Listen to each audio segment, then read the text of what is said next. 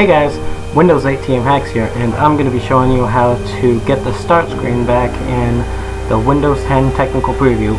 All you have to do is go to the start screen, go to the start menu, and then right click, and then go to Properties,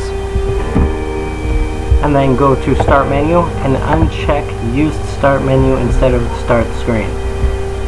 Click Apply. You have to sign out to change settings.